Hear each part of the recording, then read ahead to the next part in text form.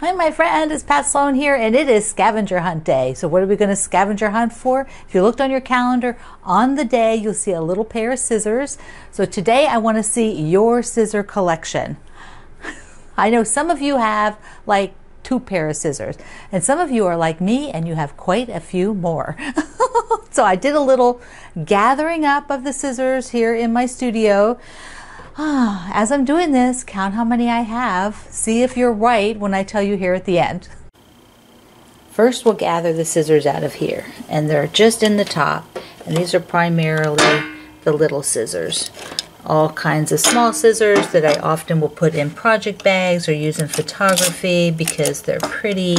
Here is my Paris, the Eiffel Tower scissors. Everybody needs Eiffel Tower scissors, don't you? Of course you do. I've got some unicorn scissors somewhere, but I have no idea where they are at the moment. So I have to actually hunt those up. Okay, so that's the scissors in here, and there are none in the other drawers. There are just other things. So 2 containers here. I'm going to take these over and put them on the side shelf where I'm going to show you more scissors. Okay, there's those guys. This one stays out. It has a bunch of bigger scissors. I have 1 project container right now. This is it, and there's a pair of scissors. We'll put them here.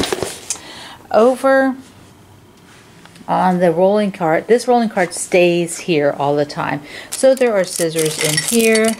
1, 2, 3, 4. Yeah, 4 scissors in there. The rest are rotary cutters. So these guys will all come over here. Oops. Okay, so now there's probably some other scissors up here. Let's take a look. Yep, I've got a pair here, and then I know there's a super cute pair in this bag that Melissa made me. Melissa is one of the moderators in our community, and she made me this really great project bag. Let me just pull it. I'm trying to do this one-handed. She made me this great project bag, and let me get the cute little scissors out of it. Because you know, you have to have scissors in all of your project bags. Alright, now we'll go see the big scissors, the big scissor drawer. Here in my studio drawer. Ta-da!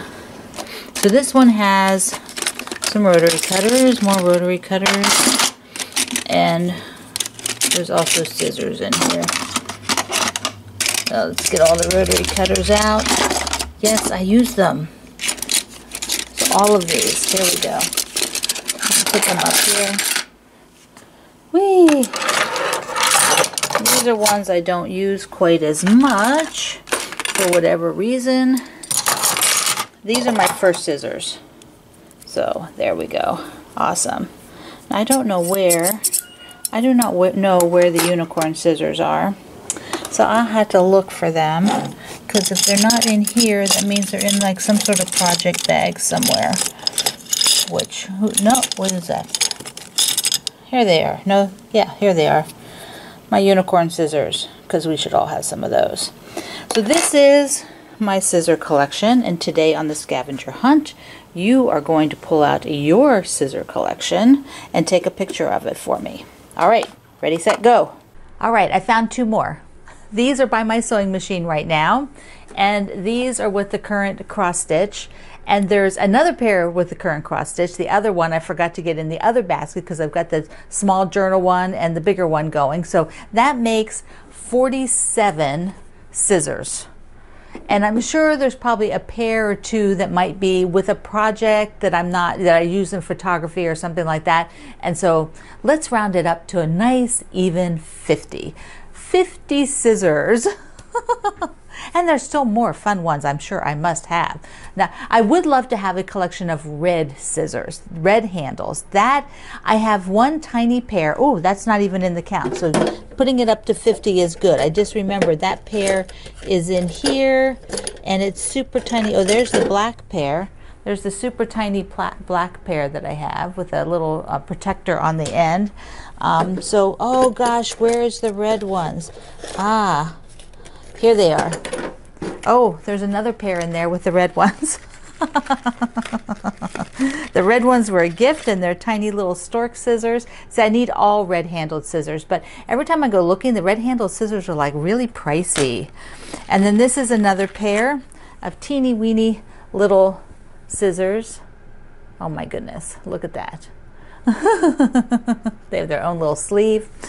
Okay, so that might be up to about 52 now. Ah, crazy.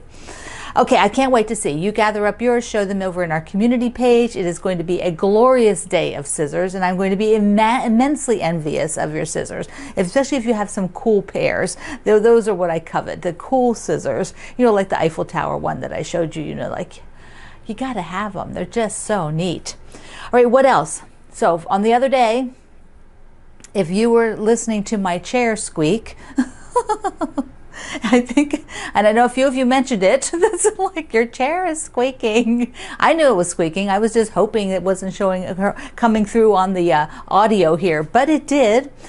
So the chair is finished. It is not squeaking anymore. So if any of you live with an in-house engineer, you know that getting things fixed is an interesting process with the people that you live with, because they have the skills, but it's all about timing. You know, I don't know if you have that same feeling I do, but it's all about timing, because if you tell the in-house engineer something needs fixed, about 99% of the time it will be fixed that moment. Whatever they are doing, they will drop it and they will come and need to fix it. That means you need to be prepared when you mention it, that you will drop everything as well to help or show or whatever needs to be done, or give up your space, like I had to give up the chair when the engineer was going to fix it. So here's a picture of my squeaky chair being fixed by Mr. Greg. The moment that I mentioned it needed fixed. Actually, it wasn't quite the moment. The first time I couldn't make it squeak again, and he couldn't make it squeak again. And then the next day I went to sit down on it, squeak, squeak, squeak, squeak, squeak. It was like a massive amount of squeaking. So it's done. A little bit of oil. Chair's fine. All right, the other day we had the word of the year, and I just ignored it that day, and I thought I'll move it over a day or two, because I wasn't ready to kind of think about it. So today I will think about it a little bit. My word of the year is space, and I did really well January and February with space, having a focus of space, creating space. March is a different story. Right now I am not focused on my word at all for space. There's just too many other things that are taking my attention, and a lot of times when you're working with your word, particularly if you're doing Allie Edwards' class, the instructors and Allie herself will talk about how you could possibly think about your word and use it for kind of what's happening in your life at the moment, because sometimes what's happening, you can incorporate that word space. So I need to sort of reboot my thought process for March and see what I'm doing, because I think maybe one thing I did was kind of spend like a couple days there sort of getting a bunch of projects done, you know, off to the spa, or just to a completion point where I could put them away for later, you know, and that was a space, a mental space creating event for me. And so I'll go with that. I'll go with that, and we'll see what else I can come up with for March. All right, my string bean is the last one for this row. So this is number the day 12, so we have 6 and 6 in my rows. I'm doing that layout. So we've got the panda bears today, and I brought in some of the pieces, other pieces of the center. So these are the centers on some of them with the flamingo, and I thought, you know, I can bring those in on the light round, on the the one that has all the different colors, and so I thought that was good. Now what I'm going to do is actually sew those two rows together. Put the block on, sew the rows together. I am not fiddling around with them later. At this point, I am actually doing color thought process as I'm doing them now. So I have, when I go over here to build tomorrow's, I will bring some yellow in, because even though there's one kind of yellow there, there's yellow over here, there's 1, 2, 3. So I want to bring some yellow over here and then maybe bring in some orange. So the next one that I do will have some yellow and orange in it. And that's kind of how I'm thinking of them as I go along. I also have all the centers, the next 6 centers picked. So I've got those, I just have to pick them up and go. I don't have to think about them. It's great, huh? We're almost halfway through March. Can you believe that? Yeah. And so many of you are doing great with your block a day, your string bean blocks. So it's so exciting to see them. I like that sometimes you just show like a group of them that you've done. I think that's awesome. It really is fun to see them together. That's the cool part. Okay. I have got I want to remind you. Okay, there we go. So I want to remind you that the layer cake coupon is out, so you can get your layer cake for quilt day sewing. And I'm, going to do the Saturday in Paris, but it's going to be Saturday night on the dark background like this. And that's the one I'm going to use. And there was a lot of you think I should do the chunky star, and a lot of you think I should just do the regular star. I mean, the chunky plus sign. And a lot of the star is basically half and half. I didn't see, although a lot of you like stars, and it is a bigger quilt, that one. So, and it is really pretty, but kind of leaning to the chunky plus signs and then doing some sort of border, because it's faster. I think it's a faster one to make. And like I said, I don't have good amount of time to devote to it this month. Because one of the things, I'll give you a sneaky peek. My friend Wendy Shepard, remember we did the elephant stomp? Wendy's the designer of that and many other things for my fabric lines. She designs patterns for them. She has a new thread collection, and this is her dishes. Look at this. She collects blue and white dishes. She's got gorgeous, and she's a beautiful photographer. And so she's doing a tour with her thread collection. Let me show you the inside. Yummy, yummy. It's both 50 weight and the floss. So you get to try both of them in the beautiful shades of blue. And so I am doing a behind the scenes project to show this off, and I'm going to do something with my birdsong fabric. So I'm very excited about that. Yes, because the birdsong will be out in the spring here. So yay! I want to show you real quick two other things. There is a really cool, Lori Holt designs all kinds of tools and nifty things, and she has this, I think she calls it a stitchy stand. I'm going to try to show it to you here right below. There we go. Take this out. So this is the stand. See, this is where I found the one pair of scissors. So this stand has, it's foam, and it's got a base, and it actually can pull open if you wanted to lay it flat like this for, like storage or something. But it has a bunch of pockets. Pockets here, pockets on the end, and pockets in the back. It also comes with this bag, which is exclusive just for this. It is made just for this. You can't buy the bag.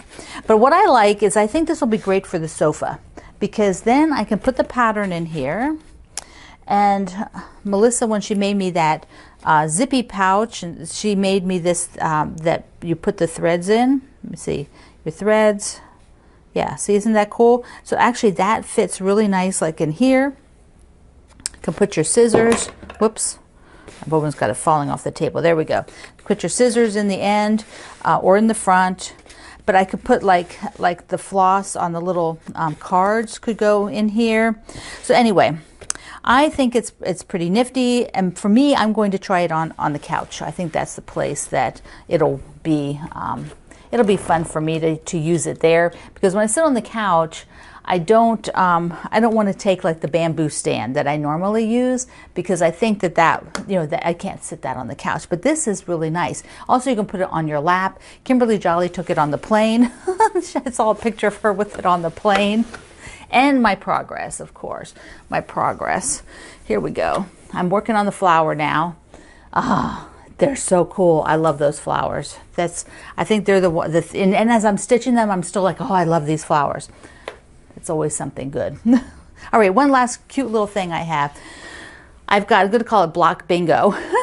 I've got all these cutoffs from the Words to Live By, the last one that I did. I had all the cutoffs, and I needed something mindless to do, so I just sewed them and pressed them. And now, like, what do you do with these? Okay, I'm going to make a little mini block, and you can take one of your design boards and then just, you know, I don't know why I call it block bingo, but it just seemed like a fun word. But you can just put them down on here and design something. So I thought, what if I did something that was a star, and then if I put all like the star points, the problem is I told later, well, I can probably cut a few squares. Like if I wanted to put squares, I can probably cut either with just plain white squares or squares from this fabric that's in the kit. Like I'm sure that I can cut a couple of the tiny squares. I'm not going to lose too much. So this is, so there's like a little star, but then what about these? So these, I could actually put them like this. There's a lot more of them, and I could play around. And then this block, once I'm done, I could either like make a mug rug. It could go with my, like a label on the back if I wanted. Let's see, there we go. Make that a point. Make all of these have a point out here, like this. Ah, this is cool. There we go. Almost one more. Whoops, not right. There we go. And then what I need would be some of this white. I just sneak it out of the kit, really be very frugal. And there. This would, no, that's not, is that right? No, that's not right. No, there we go. There we go. Now it's right. Yeah. Okay. Look at that. So now, and so if I make this, then I have a block. So these are basically 1-inch squares, 1, 2, 3, 4, 5, 6. So it's basically would be a 6-inch block. And I have a free block from the leftovers. You can't beat that, can you? You can't beat that. And this is something I will now sew as I'm sewing other things. Like, you know, so I'll start and end with these little pieces, and then I'll have a free block. That would be a really, really pretty little mug rug. You could either add a little piece of fabric to the side, or just maybe just use the mug rug as a self. I use those a lot. I can't reach them here, but I use little ones like that for a while. And then, you know, you spill something on them, they're grungy, and, you know. But also I could just keep it in with my blocks that I have, my extra blocks, and sew it into something later. Okay, you are going to show me your scissors, and I might just go and take a picture of all the ones I've been able to find so I can share it in the community page and at the community tab here at YouTube. So watch for that today. I love you. Mwah. Thank you for being here in the Sloan Zone. I will see you online.